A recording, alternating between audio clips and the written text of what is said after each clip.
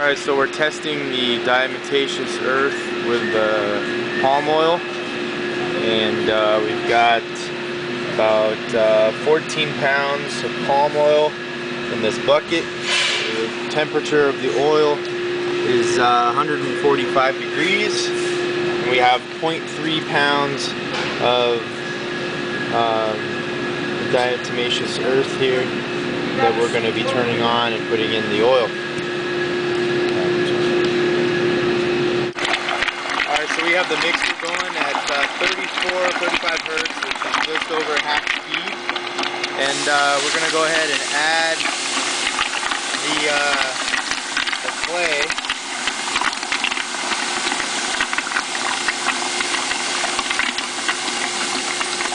Pretty much just added it all at once.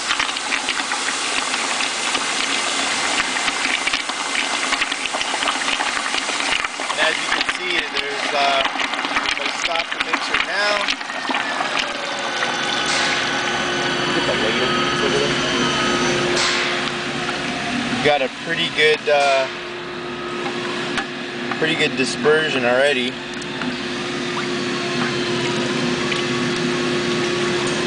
And the clay mixes with no problem.